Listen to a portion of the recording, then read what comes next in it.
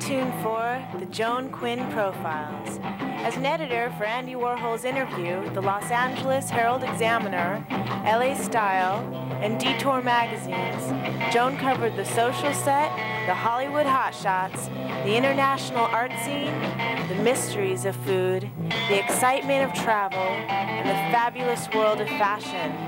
Joan continues to find creative people on the cutting edge who make things happen.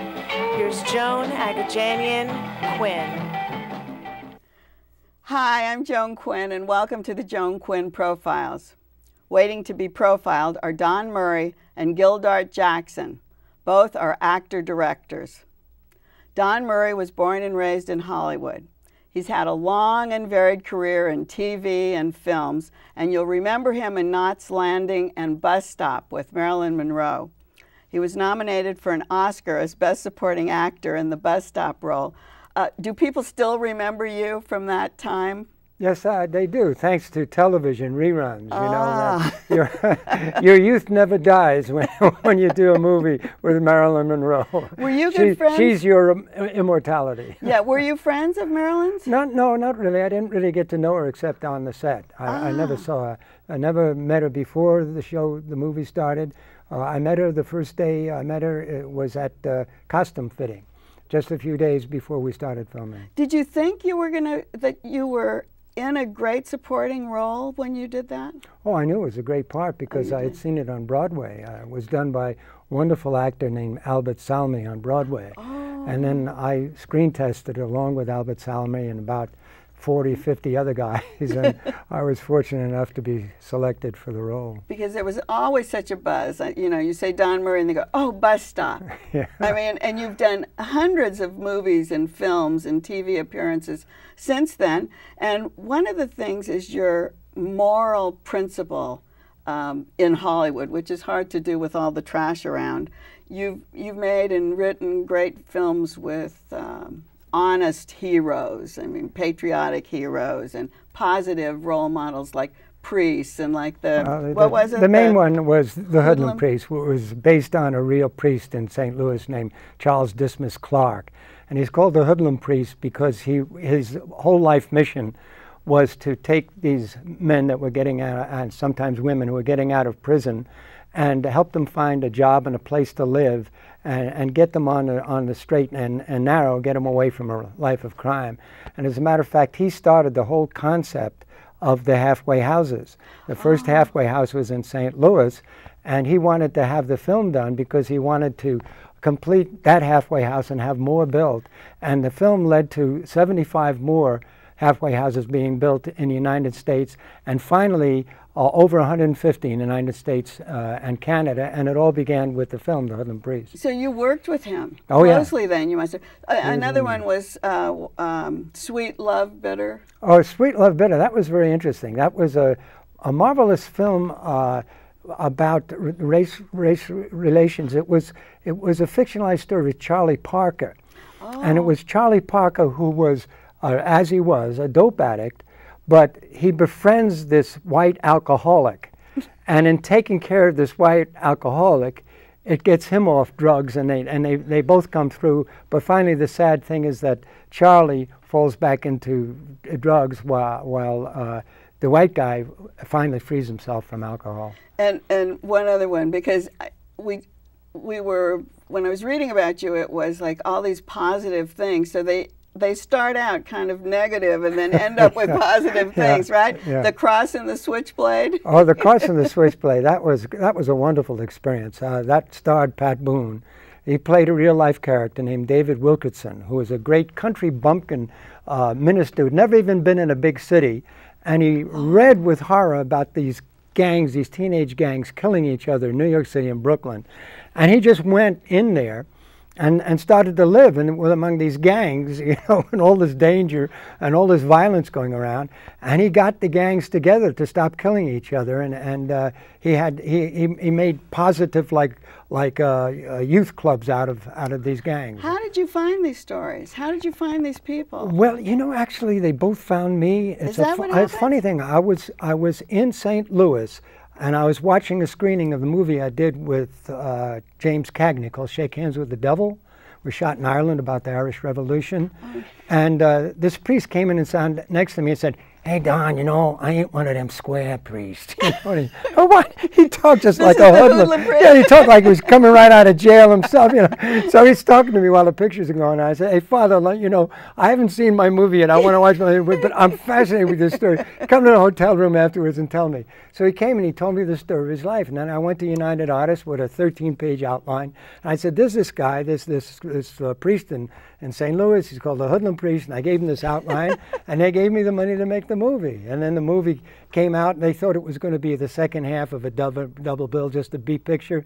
But when they saw it, the head of sales, Ben Heineman, came out of the screen room and he was crying. You're kidding. And he sent off a telegram to all the salesmen. He says, "I've just seen the Hoodlum Priest, and I want to tell you it's one of the best films that United Artists ever made, and that includes every big blockbuster in our history." Who was in it? Who else was in it? It was actually myself and a newcomer, Keir DeLay. He went on to have a brilliant career. Mainly, he did Space Odyssey, the first Space Odyssey. He starred in that. He was a wonderful actor. Did you cast it? Did you cast it? Yes. Oh, so you knew what you were looking for and what to find. Yeah, he was a brand new guy from New York, and he came out in the audition and he knocked us over. The director, Irvin Kershner, and I both thought he was great, and my producing partner, Walter Wood, and so we chose him. It was his first movie. I remember when he made such a splash as such a great actor. Yeah. Oh, he was wonderful. Well, from those do-good things with good endings, your Knots Landing character is sometimes called Saint Sid. Tell us about him. Well, Sid was sort of the stable father figure amongst all this craziness that was going on in this cul-de-sac, you know. People with drinking problems and kids with drug problems and, you know, and musical chairs, marriages, and so on. And he was the stabilizing force.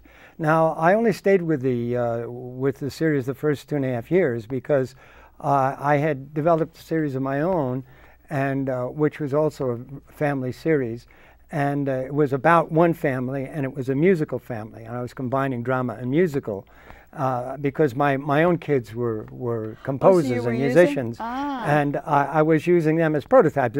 I don't know if they would have acted in it, but they were the prototypes for the film. So you started that series? Well, CBS bought it, but it was an hour comedy. It was a comedy drama. And CBS finally decided, well, there's no precedent for a 1-hour comedy. So they bought it, but they never filmed it. Oh. So I didn't get to do it. But back to Knots Landing, was that one of the cliffhanger kind of, the beginning of cliffhanger well, you know, episodes? It was not a cliffhanger episodic when I went into Knots Landing. Every story had a beginning, middle, and end. And it finished? And finished. But at the end of the first year, I wrote a script, and I handed it to them. It's called Hitchhike. And they read the script, and they said, "We love the script, but we're not going to do it this year. We want to do it next year as a premiere." And I said, "Oh, that's a nice way of telling me they're not going to do the script." But then when it came to the premiere, they said, "We're going to make it the premiere, but we want to make it our first two-parter. We want you to serialize it, and we want you to write it and expand it to 2 hours from 1 hour and make it serialized." And that was the beginning of Knots Landing becoming serialized on the script that I wrote called Hitchhike. So that was really a cliffhanger in effect. Yes, it was. In effect, because then all the other series started doing that. Yeah, well, that's right. And then it became serialized from then on. You've done a lot of work. You've been working for how long? Years? Well, a few. A few years. But now you're working with your own family, which is great. Your kids are grown up. They're musicians. They're actors. They're all a part of the business. And you've just made a new film called Breathe.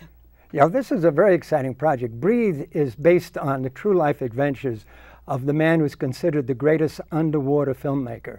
His name is Tom Campbell, and he lives in Santa Barbara. Oh, he does? And you live in Santa Barbara. That's right. I'm going to hold, is this part of the... This is part of, actually, one of the, there are two main sequences of main dramas.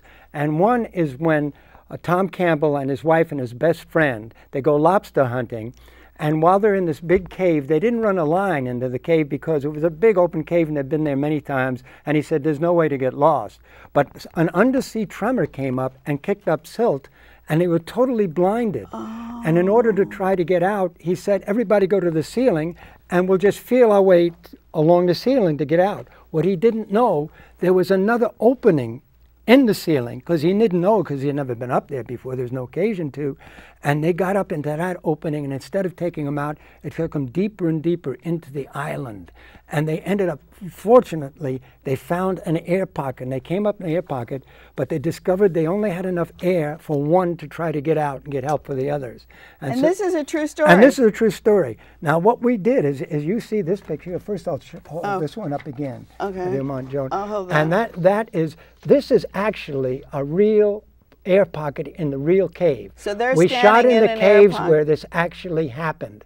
And we had to film through tunnels that was so narrow you could hear that Mick and the other actors, their tanks were scraping along the walls. Oh my gosh. And they were trapped in there. And this one, this is the other major sequence, is when Tom and his wife were in a shark cage shooting great whites, and a great white came along and hit this cage with such force it knocked the air out. The cage sank to the bottom of the ocean. Now, they couldn't get out of the cage because there was a feeding frenzy above them. And this is one of the great white sharks that is actually part of the feeding frenzy. The blood on there? Yes, I can see it. While Tom was down below, a photographer on the deck shot this shot of this actual shark in the feeding frenzy. So we have all this in the picture, and there, as I said, there was no sets, nothing is computer generated. Everything you see in that movie actually happened. Real sharks, real divers, real caves. But with actors. But with actors, yes. And actors are? And my son, Mick Murray, wrote the screenplay because he's a diver and he's experienced at that. He wrote the screenplay. He plays the leading role, Tom Campbell. My other son, Christopher Murray, who is my son by Hope Lang, the great actress Hope Lang, and he plays sort of an antagonist diver in the show. And then my other son, Sean Murray, is a composer, and he wrote the music. And he's an interesting career because he started out, sold his first music to television at age 15. And he's the only person I know who's in the arts that never had to do anything else. He didn't wait tables? He never waited tables because from the time he was 15, he scored his first movie at 19, and he's been so much in demand ever since that he's never had to do anything else. Well, isn't we had to lucky? wait for him, as a matter of fact, to you get had him to wait for him to do the music? We did, yeah. But this movie now, Breathe, is in a lot of film festivals. Yeah, it just was in Santa Barbara Film Festival. And then it's going to be at... Yes, it's going to be... we were invited to the Fort Lauderdale Film Festival. Which is a great place for this. It's a wonderful place for it, but that's not until November. When I told them, I said, well, that's too late for us. They said, well, when could you come? I said, well, I could come in April. And they said, we're not going to wait for the festival. We're going to make a special event built around your movie. So they're presenting the movie both at the Florida Atlantic University in Boca Raton, and then they're also doing it in Fort Lauderdale. So the whole event is going to be built around Breathe. So you don't call Breathe a documentary? Oh, no, it's not at all. What do you call it? It's a dramatization. It's a dramatization, yes, so it's like... It's just based on real events. It's just like, Sergeant York was a great And you were out in the water. Do you get seasick? Oh, no. My only recommendation as a director for this movie is I don't get seasick. There's no way I would go down into those caves where I sent my sons. Absolutely no way. But I am perfectly comfortable on the water.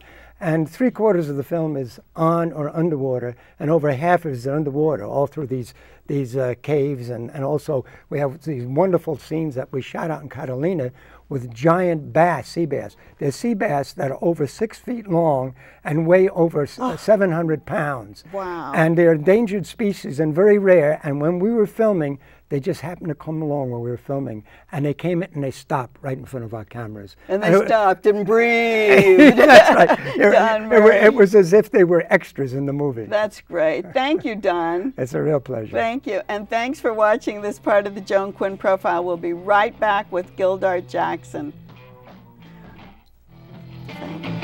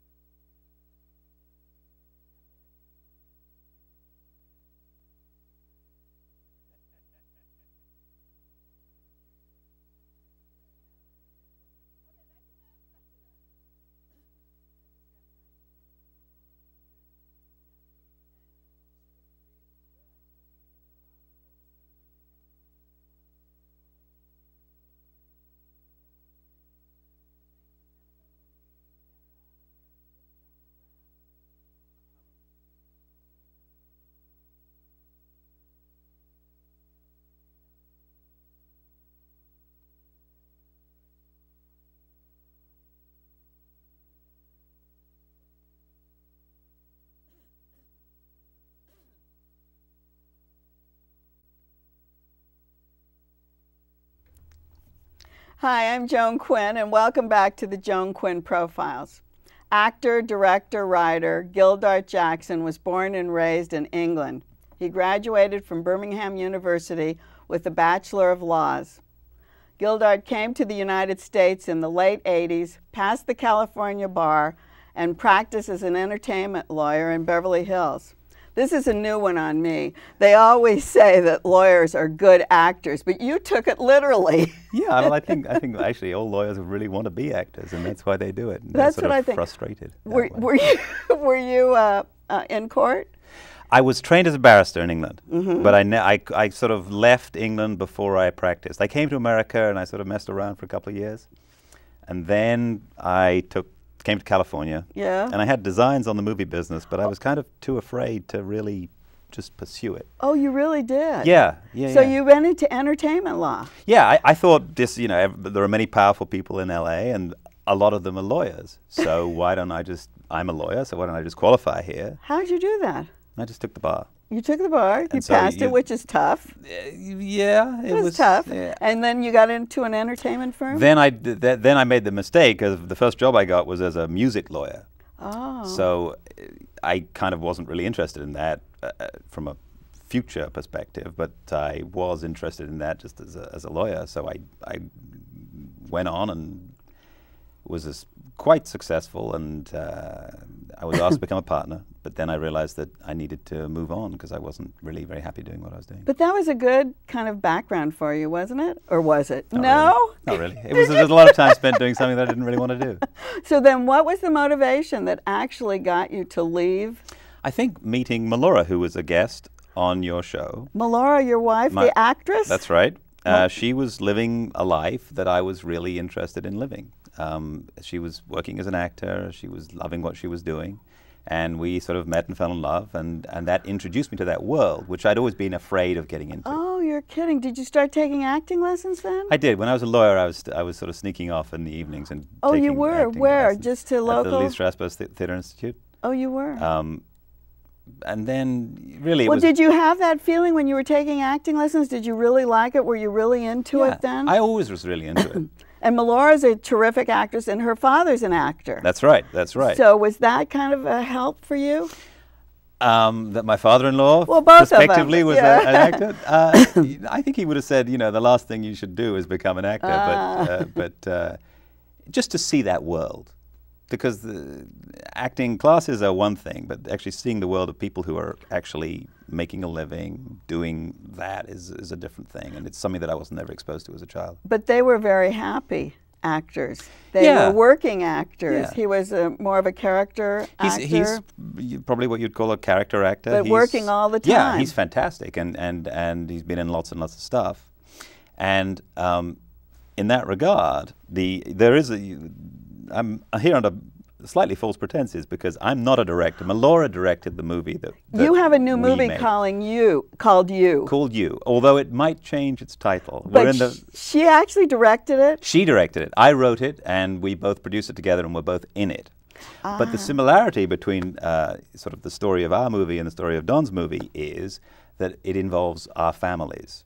Both of you, yes. Like his, ours is something that involves Melora and me, our daughters, both of our daughters are in it, daughters too. And my father-in-law and mother-in-law are both in it, and a whole bunch of friends. How did you cast it? Just from your family? I wrote it sort of with our family in mind. I mean, it was autobiographical. It's fictional, but it was the personalities in it. What is it? Just give us a quick rundown. Since you're not directing it. Since I'm not directing, I can tell you what I wrote about. Yeah, tell us what you wrote about. Melora and I had just had our first child, and she was about 6 months old, and we were lying in bed together, and Melora said to me, we were sort of holding her, and she said, God, I'm such a dork. I just was having a daydream about the speech that I'm going to give at her wedding. Oh. Sort of 20 years from now, the speech that she's going to give away her daughter. And I then went to go and do a TV show up in Vancouver, and I was really missing my family. And I sat down one day, and I had written some stuff, but I'd never written this way. I sat down, I had like a long weekend off, and I just wrote Just by hand? No, I typed, but I computer? wrote the story. It just came out very, very quickly, and it's the story about a guy. It's an extension of me missing them. It's about a guy who this happens to. They're together, and then the wife dies. So the wife comes back throughout the history of this child and this father, sort of as a ghost. So she's in the background. Yeah, to help me bring up my daughter, our daughter. And at the end of the movie, the final scene is where I am giving her away at her actual wedding 20 years later. And I give the speech that she gave. That she told you that night that she had given to you when she was thinking about it. Is the music part of the family too? Who did the music? Well, friends did the music. And it's not completely done, but we have a lot of friends who are musicians, and there are several great songs. And Melora's, one of her best friends is Paula Cole, who is a Grammy-winning artist who's very kindly giving us a song. And so she gave you a song? She's writing the end title of the song. The Melora is an actress, but she took her first directing. She wants to direct, so she was doing some stage directing, right? She did a play. She directed a play. And we had always wanted to work together, and I came back with this thing, and I didn't really have a sense of whether it was a movie, but it was just something that I really had enjoyed writing, and she read it, and it's a very tearful story, but she was like, this is the thing I want to direct. This is the first movie I want to direct. And it was great because we could involve our family and do it that way as opposed to... Was it hard? She had to direct it. I mean, you wrote it and you were acting, but was it hard to get them to actually act? I mean, your mother-in-law, is she an actress? She was an actress. Oh, I mean, yeah, everybody who acted in the movie is an established actor. I see. Except your children. Except our children, who were kids, and the little one was just in it, as you know, in that opening scene. Sort of, she's just there, Googling. She's 6 months old at the time, and then the 5-year-old is in it too, and she was fantastic. It was just lovely to see her enjoy it. How long did it take to film it? 18 days. That's all? Mm-hmm. Where'd you do it? At our house, at friends' houses around Los Angeles. Oh, that's so great. So, I mean, that's independent filmmaking, isn't it? Yeah, it truly is an independent film. And having all these friends and having all these people who can be involved in it who are professionals. Yeah, yeah. I mean, we're lucky in that the quality of acting and all of our friends, you know, musically, cinematographically, we have people who actually work in this business and are very good at what they do, helping us out. And you produced it. I produced it. I got my feet wet producing. I didn't know what I was doing about producing it. But you didn't direct it. I did not direct it. When you started acting, Gildart, did you start on the soaps? You had a character on General Hospital. Yeah, that was one of the early jobs I got. Was it? Yeah. Was it easy for you to get those kind of jobs then? That particular job just came without even an audition, and it was a little part originally, and then they just hired me again for a much longer deal. And Charmed? That's just another, you know, I was on, in the 7th season, I did 8 episodes of Charmed. Those were the beginnings, though. Were they the beginnings of your career? No, initially I did. Those are all sort of jobs that I've done. I was on that for 5 episodes as a sort of recurring character, and yeah, but 5 times, 7 times, those are all like your resume. Yeah, exactly. And I've enjoyed all of those things. They're great. But now I think the intention that we have now is to continue trying to make movies this way. It depends what happens with this film. Well, what do you do with it next? We haven't quite finished it. The picture's almost locked, which means that after that we can finish the sound and the color timing of the movie. And you have a hand in all of that, of No, course. Melora is... Oh, she has a hand in it. She has the hand in deciding, you know, what the movie is going to look like. How it finishes? I'm merely just organizing. And then what do you do? Once it's finished? Then we try to get various festivals, I think, probably first, to show it.